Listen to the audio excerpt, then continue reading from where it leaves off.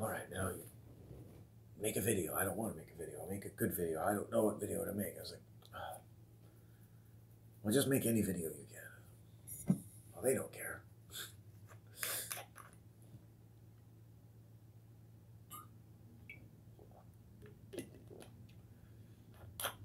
Stop talking to yourself. I'm not talking to myself. Yes, you are. I can hear you talking right now. You're talking to yourself. It's crazy. You know, I'm just going to go on a limb and say that as someone who's recently and long acquainted with the types of deep inner angst, guilt, and self-doubt that come from operating on the edge of society, socially and financially, that the socialization process, which is another factor of how the world is run, is an anti-socialization process. So that most people and most of their connecting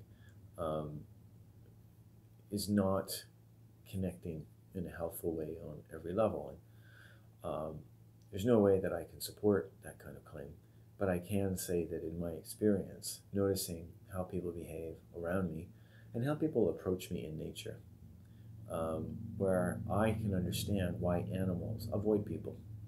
A lot of animals would, or even avoid me, because they just don't feel comfortable with the energy. There's something that can be missing about a person. And I don't like the word person, but I'm going to use it anyway because I don't know what else to call them. It's not, again, a made-up word. It's not very nice to people, I don't think. But there's something, it's funny, I just said that and I just saw a square and compass appear right down in this part of your screen.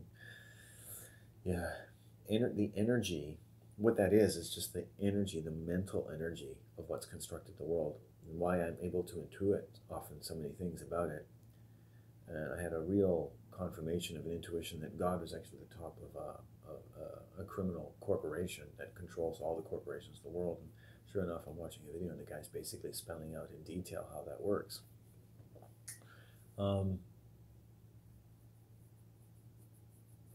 That I can feel things and see things around me. And I don't have a huge guide, but fairies have been appearing to me, a lot of the purple ones lately. And their message to me from the beginning is to do with the heart, and just that I deserve to find places in the world where my heart feels safe. And if my heart feels safe, then joy will enter my heart. And it's also the message of the hummingbird.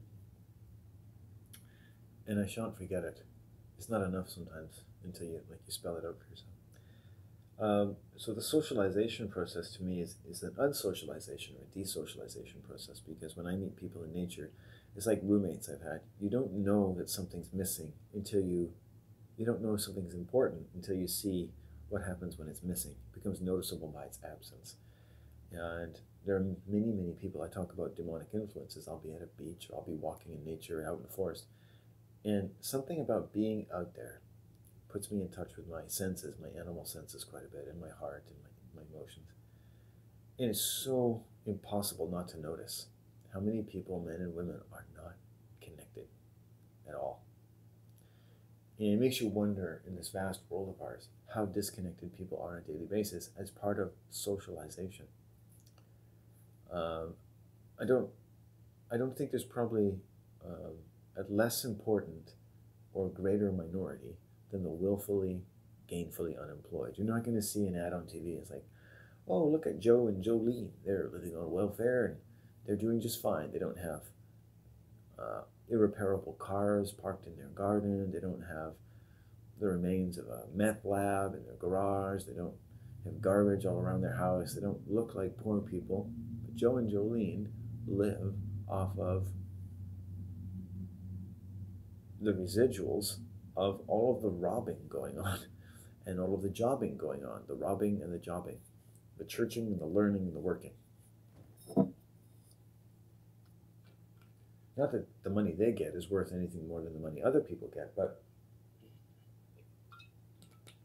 that its sheer worthlessness is compensated for the great energy they put into every area of their life, because that money is not the primary element, but it's important as far as it goes.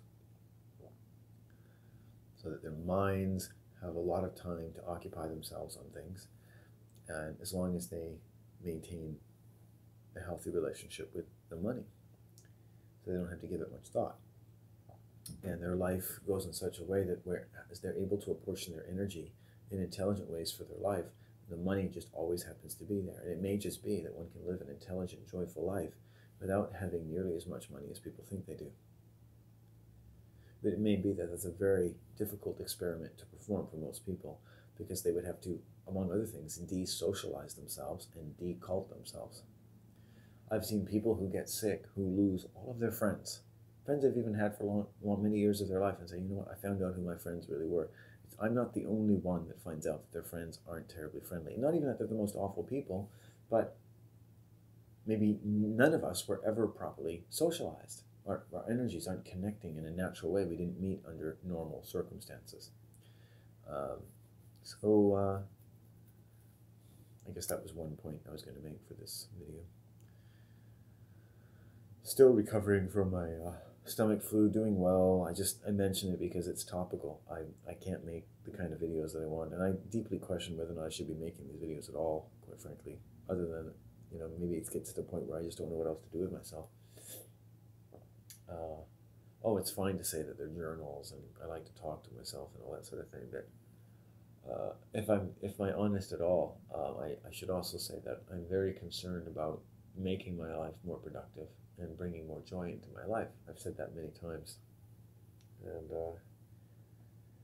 I don't know why the solution always is to find more solitude in nature, but it often seems to be that way. I think I'm going to be just hiking out the coast for a few days or a few weeks, and just staying as close to, like, staying on the land without getting on one of these public transport ships and going somewhere, just going out my door and just finding the closest place I can get away, which is down the coast, because I live near the beach. I don't know how long that will suffice, or whether or not that will interest me enough, but it is spring, so it might be a wonderful place to spend the spring, assuming it warms up a little bit. But that doesn't solve all of my problems. I've always had what I needed.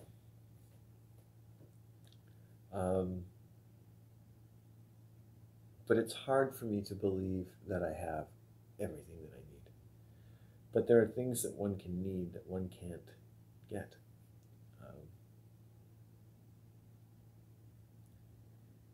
There are people who are intuitive enough to notice, some of whom make the mistake of trying to correct the deficiency in me. Just that not having an appropriate connection with my mother or father throughout all of my formative years and most of my adulthood has affected me. And I don't want to make more of it than it is, but quite frankly, most of the time I think I make the error of making less of it than it is, actually, as I think most people might. When I was sick the other day, it moved me deeply. And part of me, some gut-wrenching sadness, just I could never, ever make up for the loss of my mother, or the loss of my mother in my life. I have my mother around me now, but there always seems to be a loss. I said to my mom, I said, "Are you sad all the time like I am?" She said, "Yeah, that's why I drink." And I've listened to my mom and I know some of her stories, and I know that over time I've learned to really admire my grandma and grandpa on my mom's side, and I really feel like I feel a heart to connecting to them. And I've talked to my grandpa from the other side, and he's just very interested in being supportive and strong, happy to love, and try to communicate that he's surrounded in a very loving environment, and would want his daughter and her son to be happy. And that type of conversation is also like the sun to me. It's like talking to the sun. So my ancestors lived in the sun. So when I think of the warmth of the sun was complete as a concept for me throughout my years, as the sun conveyed the warmth of my family. And as the warmth of my family faded, And I think maybe that's the reason a lot of people don't really look at the sun, or they don't seem to revere the sun like I do. And I look at the sun, I'm hoping the sun will teach me, warm me, bring joy to my life. And then often I'll look away from the sun and think, wow, the sun has given me all this wonderful nature. There's so much life in the streams, in the sky, in the soft air. So much that's joyful that runs through the earth. And as he says, Chief Dan George says in one of his poems, a life that will always exist. Something that will never go away. Something that never goes away. Joyful in the living existence that never goes away. And I would be a student of that man. I would be a brother. I would have him as a great-grandfather. He opened up my heart. I think it was after reading The Heart Soars that I started to be able to communicate a little bit better with my ancestors. But I remain somber. And it's weird. I feel like sadness for me is like a personal failing. I think I grew up in a family where sadness was a failing. It had to be a failing. You either distance yourself from it, make a life for yourself. A lot of my siblings did. They got away, made a life for themselves. Found other things to do. And it's true. I mean, I suppose there are people out there that would say, this is why Rain Griffin's channel might be why I don't give up my job, because while there are many good reasons to focus on the things that he does, it's just so easy to get caught into a gravity well of sadness and despair. And even if people would brag that they don't feel the despair that I do, perhaps, throughout my life, they would do so precisely because they ride the edge of it all the time. And that it may be fair to say that most human beings do on some level, or will at some level. I wouldn't condemn someone to it. I don't wish to take from my emotional experience and say someone has to. It doesn't serve me if other people do. It would serve me if other people didn't have despair. I mean, if there's people out there that don't have some kind of despair, or think there may be some kind of despair to their life, or have a dimension of their life, which is an odd admission, but in a sense it could be quite pleasant, because, I mean, for me it just means recognizing that someone might have found a way to be happier than I have, and maybe if I made some shifts in my mental outlook, I could be happy too. I mean, that's what gurus are always selling, right? So that people, they think, oh, I just want to shift my attitude, I just need to get that energy, that focus, find someone who's done that, they're putting out that energy consistently, be positive, do this, worry about, oh, don't worry about that, you had a problem, oh, your mother died when you were 3, or you saw your father shoot himself with a shotgun when you were 12. How does that make you feel? Oh, I feel like I'm going to die, or like my heart's going to stop beating. Okay, now to just release that energy, just let it flow back into the earth. And how would you feel if that energy was just all gone? I said, I feel great. All right, well, I'll give you that. I'll give you that. Oh, look at that. Look at that. You're healed. I don't know. I'm 45 years old. I don't know how people heal from the kinds of sadness that run through this world. I don't know. I don't have a fucking clue. I spend my days and nights up to my armpits in sadness, and not just my own, in the behavior of the whole human race around me. I mean, how but a very sad, not as a pejorative, by the way, I've started this video off talking about my own sadness. What but a very sad people would live the way everyone in the world does? I mean, take all the value. I'd say everything has a fair measure of golden crusted value. I'd say that with no sarcasm, just because there's a spirit of life and the spirit of men and women in there on any level. Let's not destroy that. You give people laughter, you give people services, people, for all the horrors of all the different systems of the world and all the horrors they represent a million times fold here and there. There are people who often are quite satisfied, whose lives might be saved, whose days might be made, and all kinds of things by all the different types of labor organized in the world. Taking that and preserving that, the world's a very sad place still, right? It's just about adding it up. It's still pretty sad. You got pretty people who are ugly people on TV who represent ugly things. And this ugliness constitutes something like what I would call this disconnected from nature. So you get a new nature, you get a new life. So you're getting a being, a man or woman, who's meant to connect to a living environment, is now conditioned to connecting to largely non-living, and not just incidentally non-living. In other words, they're around physical things and staplers and paper clips, but non-living also because it's meant to be a particularly non-living zone of their existence. So they're passing through the valley of the shadow of death. That's their whole lives. Right? The womb of their mother led them into the shadow of the valley of death, and the womb of their death will escort them out of it, and even the evidence of their life will be evidence claimed by the rulers of the land of the dead. Somebody, when I was about 10 or 11 years old, I was outside the school on the soccer field walking around, and a girl named Tara Johnston, who had taken some kind of dislike to me, as men and women continue to do so throughout my life, and started calling me Land of the Dead. I lived in an abusive home. I was probably really zonked that day, probably didn't sleep that well, or but it wasn't like she was saying I look like that today. She was like, that's what she had decided that I was. So I've always had people looking at me, and I don't know why they're so interested in me at all. I never felt like an interesting person. I'm vaguely aware that I seem interesting to other people, but I never understand completely what interests me, what interests them about me, because they never seem that interested in me. And if they're either not interested, or they know all too much about me without having to talk about me, or they know all too little about me in the case of extended family. So I wonder, what kinds of changes being made that people live in a non-living world ruled by non-living or dead languages, languages of the dead, and the dead keep it. The dead keep those languages going. So many weird words.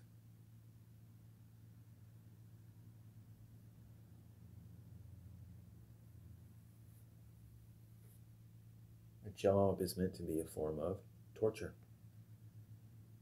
That's what a job means. That's what a job is. It's a form of torture. Legally, it's a form of torture. That's what a job is. If you go and look at the definitions of these words. Maybe that's why it's called a blowjob, because it's torture. It's funny. We have to laugh, do we not? I've been able to laugh today, which is like an amazing thing for me, because I'm one of those people, they don't get so depressed they actually like kill themselves, and I have the capacity for joy, but I do carry a considerable sadness inside of me, and I don't take antidepressants. In fact, contacting that emotion of sadness while I've been sick has been very important to my life. And even that seems sad. It's like, wow, it's like a joyful part of your life is feeling incredibly fucking sad about your estranged father and family. It's like, wow, aren't you a fucking piece of work? Forget jobs being torture. Your life is torture. And it's like, well, maybe you're right. Maybe something about the job, the language of the job, and the language of the dead, and the people going to work and getting paid with no money. Now, as I said to my mom, let's say the money is worthless. Let's say you form a contract at a job to work in exchange for something that's useless in return, pure slave.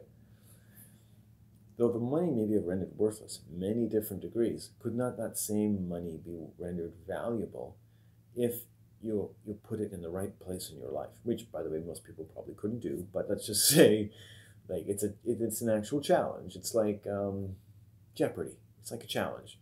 You can actually put money of various denominations in the proper place in your life. I'm learning to do that. So I live on a passive income and or welfare, and I live quite well. I'm not saying I'm the happiest person at all. I mean, I spent most of the video saying how unhappy I am. But I don't fit in with anybody. I don't even fit in with other so-called poor people, many of whom are begging for money or living in fairly inhospitable environments. I don't. So, I mean, how do I interact with someone? Although I can't really interact with anyone at my income or above my income, and very few people have less income than me. So who am I going to interact with?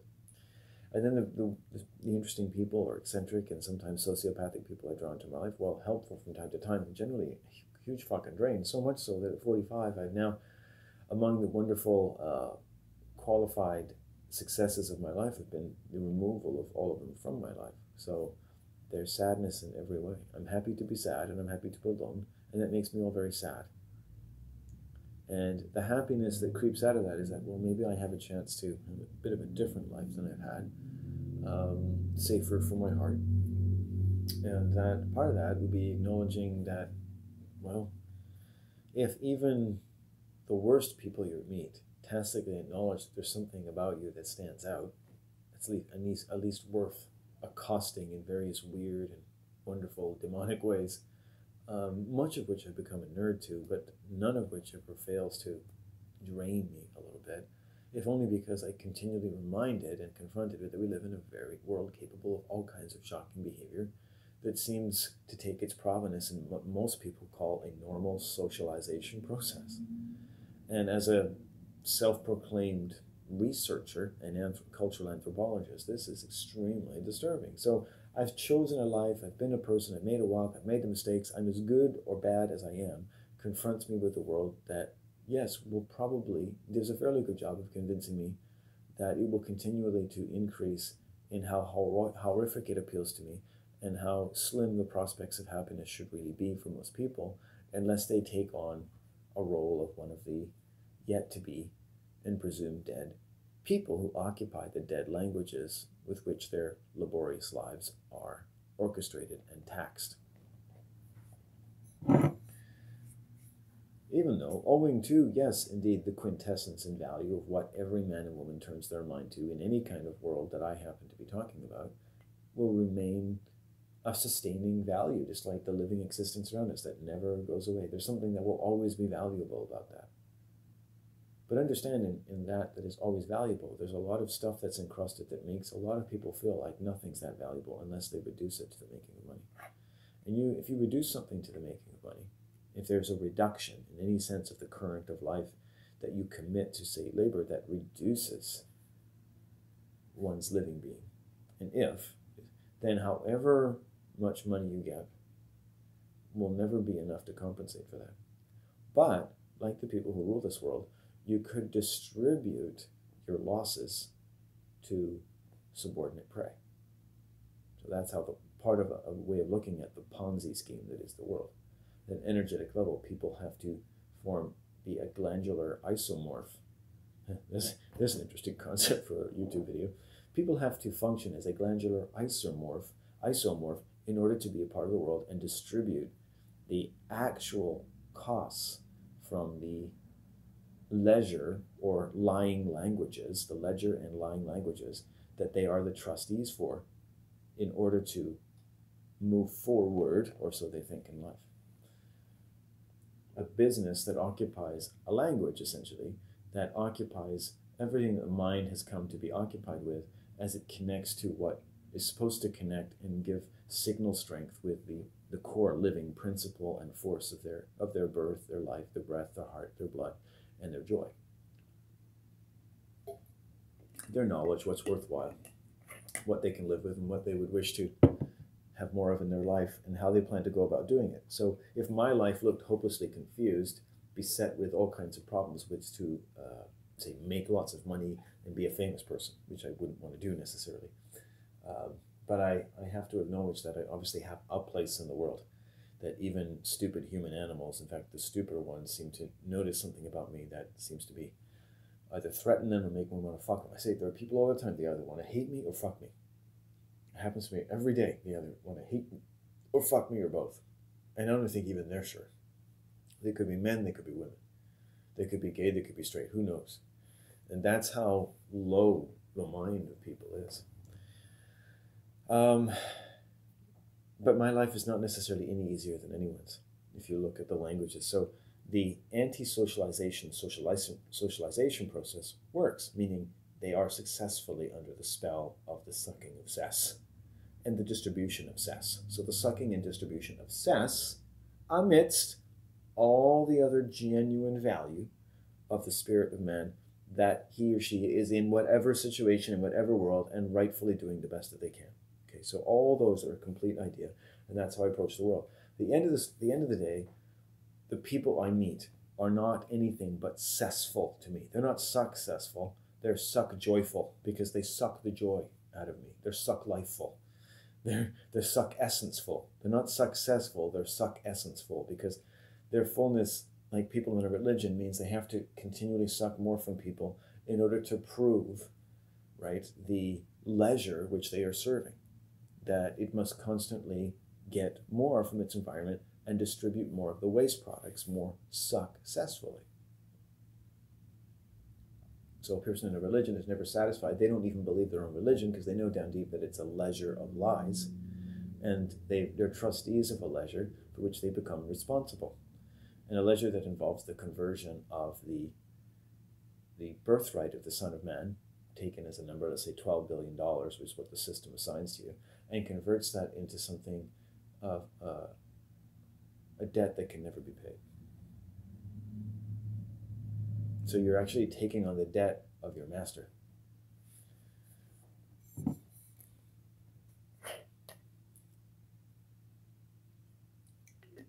So technically, the master witches of the world have decided that if you were to exercise your right to demand an actual reward commensurate with the difficulties with which to execute your duties as a trustee of a partial profile of their leisure and the glandular isomorphic function of distributing various kinds of poison and perversions of language and human communication, you could ask for $12 billion.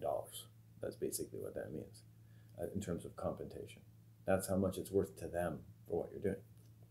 In terms of the electromagnetics of the monetary system, which is not the electromagnetics of life necessarily.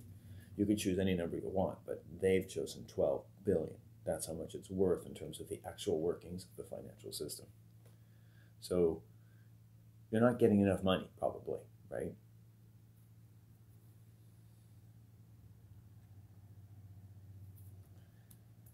It's sitting there for every born child. There's a $12 billion account. Now, the important thing is not necessarily that you have to access it, although there's people who say they know how to do that. I think the important thing is as much as you can do psychologically. And for me, the scary part is that I've been trying to do that for 45 years, and I don't feel like I've made a least bit of a dent in it. Of course, the strange and sort of infantile mistake that I'm making is I am continuing, obviously, to look for feedback from the world as to the growth of a mind that is decidedly averse to becoming socialized to its anti-socialization system. And that as I continue to be diplomatic with the various, basically most people are just like evangelical Christians.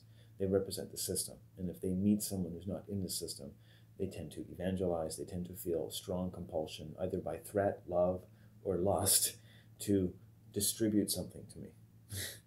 Waste products, tacit admiration, fear, threat, you name it. They just don't seem to know how to talk to me.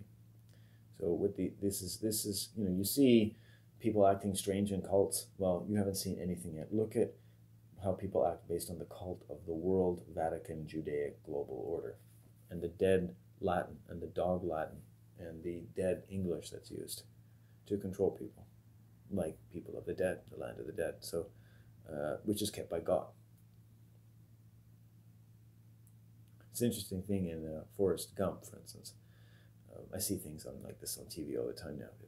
There's a scene, if you ever watched the movie Forrest Gump, where Major Dan is a strong, vigorous, virile lieutenant in the Vietnam War whose legs are blown off. And when Forrest Gump, who does a short stint in Vietnam under Lieutenant Dan's command, later sees him stateside, or back in the United States of America, the dummy corporation for the slave colony that is America, none of whom have any rights, they just have privileges that are granted them as trustees of a leisure, which is basically a book of lies, serpent book of lies, that they will spend their lives emulating and executing without ever getting anything in return, whatever other job that they do. So, I mean, you're doing more than your job, essentially. Right? If you could just do your job, right, wherever you are, if you just could do your job, and you could get the compensation that you need, and you keep mindful not to give too much to your job, or to depend, or to give so much to your job that it's worth enough to you to pay attention to the fact that the money's not going to give you an adequate reward. You better be getting other things back from it as well, And if you're going to be giving a lot of your time, say, at a desk, you're going to be giving your physical well-being for the rest of your life. So I meet a lot of people who retire from working at a desk. Like, you've given up your life. You're committing a very slow suicide, working at a desk for 40 hours a week. Okay. Think of schools. They put kids, perfectly healthy children, in desks for 6, 7, 8 hours a day. Like, that is pure torture. And yet you never get any kinesiologist, no doctor, no health guru who says, I'm trying to help the world be healthy. Never says, like, it's fucking torture. You're putting these incredible animals like deer in like a little pen for 6, 7 hours a day. Now, the thing about children and the thing about men and women is that we can actually deal with that. There are animals that can't. That's what makes us useful to our masters, because we will mentally change to accommodate that. We're like, ooh, okay, I don't get to move around, but ooh, maybe I could do this. I can be aggressive. I can form antisocial behavior, and I can find the antisocial behavior that's most socially acceptable. Oh, lo and behold, it seems to match my mom and dad's behavior. Whether I get rewarded or not, they'll respect me. Here we go. What are you going to do? Right? You assume that your mom and dad were free agents, if you will, and were equipped to pass on to you something that had a lot of congruence with the current of life. But because they live by the dead language of the banks, and not entirely so, because there are mitigating forces, because we are men, and whatever consent we give is not a consent that could be given by a complete slave, and so we can never actually be a complete slave, which is why we can actually suffer from slavery. Because if the more you love it, the more of a complete slave you are, right? So if you don't like your job, or you don't like working for the world, it's because you're not a complete slave. Because your consent was actually required. However involuntary given, by the way, it's not actually legitimate to begin with. So, the long and short of it is, getting out is easy. Dealing with the grief is not. It's like you get out of a war, for instance. Say you get out of a war, or you finally get injured, and you get sent home like Lieutenant Dan. But it's just the beginning of your problems, isn't it? You finally retire, and now all these health problems come in. You finally get your freedom, and now you can't even enjoy it. Whenever you get out of the system, however you get out of the system, it's hard to enjoy it. And the one big mistake I think people make is they don't deal with the grief. They don't deal with the manifold problems mentally, not necessarily your own, because now you've entered a field of being that by nature, if you're doing it right, should be incongruent with much of the world around you. Not all of it. There's no need to be a complete fucking raving lunatic, but there will always be people in your life, family, friends, who would deeply begin to be threatened by that, and they will on instinct attempt to distribute the success of the religion, which, as far as you're concerned, means that you should feel like a total piece of cess if you don't suck the cess that one has to suck, so that you become a better success distributor. Right? And no matter how many salesmen people meet, it never seems to be enough for them. No matter how many weird fucking Judaic perversions of our life, it never seems to be enough for people to go, maybe we're not just a completely cess-drinking creature. Maybe there was something else. So the banks control that current, and the parents are working for that control regulatory system. They're isomorphic glands of a cess distribution system to help make you successful. And so all of the socialization becomes an anti-socialization process that only gets ratified as anything social, certainly as this is represented by various priests of New Age and other cults, because it's reached such a great amount of penetration throughout the society. It's actually antisocial. Everything people are taught in psychology is antisocial. Everything people learn in society is antisocial. That's why animals are scared of people. They're crazy. I was watching a video of like people in a safari in Africa, and I'll finish the Lieutenant Dan story, by the way. And these elephants are just doing their private lives, and they're not private. Sorry, that's another stupid word. They're living their lives on wherever they are on these savannas, and they're stampeding, and they're all in this thing taking pictures. And one of the elephants runs up as if to say, get the fuck away from here. They don't hurt them, just say, get the fuck away from here. And he goes back in. And then another elephant comes up, get the fuck away from here. And 3 times, and they're just like, oh, it's okay, keep quiet. And it's like, this is why animals don't like people. What the fuck are you doing? I'll tell you what, you get out of that fucking thing. You put away the fucking camera and go spend some time with those elephants, hey? You stupid, cowardly fucking people. Learn to approach these creatures. So when you approach by a car, you haven't approached properly. Right? You're not prepared. In fact, it's dangerous for you and for them. Just like when I'm in nature and someone approaches me improperly, because mostly everyone in society has the wrong energy because they're not connecting to nature and the living language of nature, they still have something. That's good. That's why they're alive. That's why all of their labor, no matter how indefatigably wasteful, at least that it is as part of a Catholic criminal system, still has some redeeming value. But to use that redeeming value, as it often is, to justify continually increasing the systems of cess distribution, as though any slight profile of the success of this industrial way of living is evidence that it should not possibly be arrested in any of its fundamental conceits. And it's so easy to make that case because people are working so hard they don't have the time to even think about it. It's all arbitrary. So Lieutenant Dan rendered a paraplegic. He's become alcoholic. So he finds himself on one of Forrest Gump's fishing boats, lashes himself to the top of the mast during a huge storm. I don't know if it's a hurricane. I guess it's a hurricane. And he's like, fuck you, God. Fuck you, Yahweh. This is the best you can get. Yeah, fucking pieces. I can take any more. This is it. You're nothing, man. You're nothing. Having his out with God. But this is God the devil. See, this is not just God. This is God the devil that creates hurricanes. So it's just interesting that the representation of God as a storm, as an evil energy. I just thought, I don't know why it took so long to tell that story. Just things that pop into my head, not because it's necessarily the most evil thing you've ever seen on a cinema screen, but it hints at a very Kabbalistic approach, very Gnostic approach to knowledge. Like there are a lot of things in nature that may be different, but they're not necessarily contradictory. Right? Life or living existence works because no matter what world you live in, however you get spit out into this moment, or whatever joy you eventually get spit out into, even if it's at the, beyond the last days of your particularly physical existence in this particular life, you are effectively born from joy. Now, this concept, I think, is misused a lot in the New Age and things like that. The New Age, they like to talk about contracts. You have soul contracts. It's like, you know what contracts are do with? They're to do with money. Why do they use the word soul contracts in New Age psychology and so forth? Right? Because life is a contract. Your life is a contract. They love to throw contracts at you. It's like, I don't have a contract for anything. I have my existence as it's unfolding, and it's up to me to decide what it means. It certainly has purpose and meaning to it, but it's not always clear to me what that is.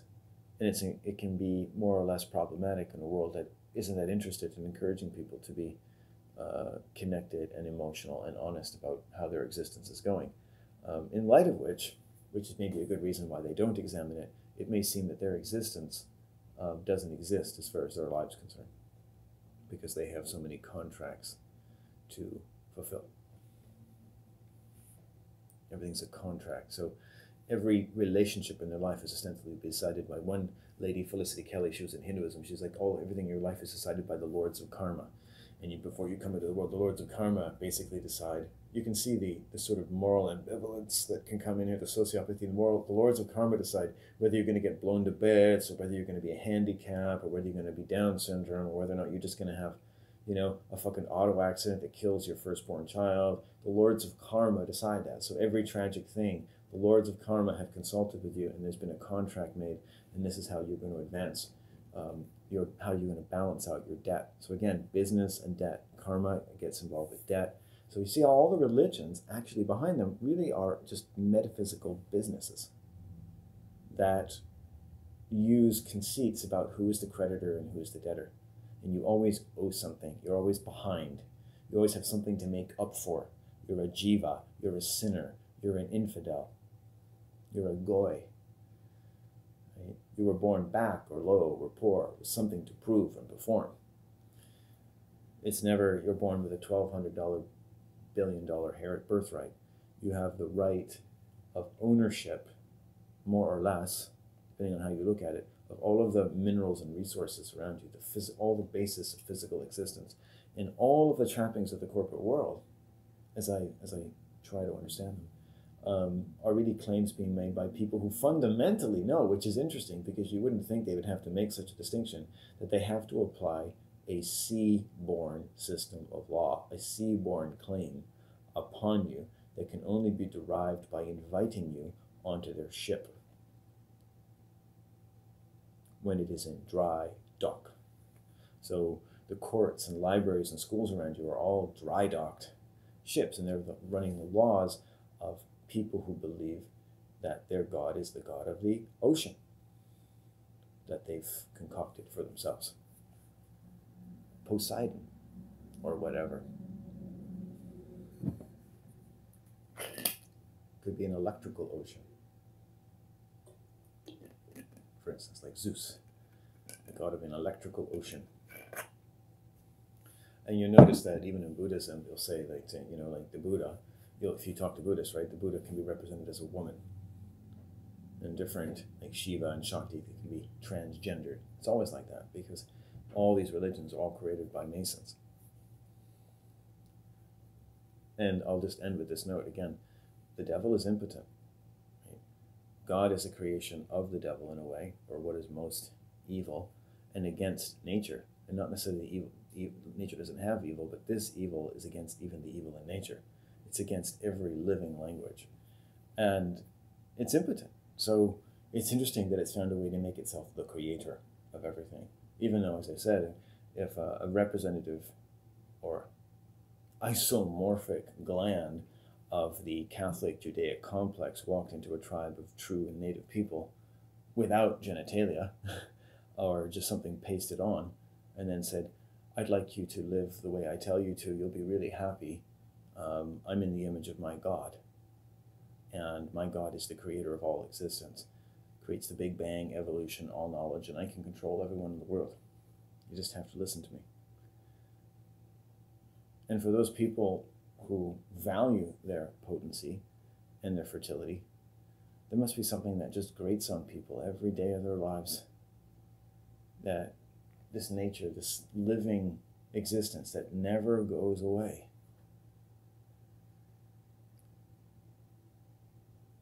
continues to live, but doesn't live very clearly in everything that they're giving their life for in exchange for money, which may be fine in itself, but maybe you're giving too much, and maybe you've given up the ability because you rely on money so much as a reward and the different ranks that come with it, so much so that as someone who is gainfully unemployed, a lot of people would probably feel justified in saying, you know what, you can expect to receive all kinds of difficult energy from people. And all the more reason to go get a job, and that's the way life works. It's like, well, why should that be? I'm not hurting anybody. I'm taking, worst case examples because I run into some fairly scummy energy from time to time. And not necessarily because I'm unemployed, but also, as I've said, because I guess I just give a certain energy to people. So it's my job to work on that, because I have a lot of emotions touched off by my father and many of my much of the bereavement, I guess, that I could say my family suffered from unknowingly, because living lives in the world that they don't deal with it at all, and they're never given any encouragement to do so. It doesn't take a special religion, doesn't take a special book. I think it takes a willingness and a courage with which we were born. Being like a child.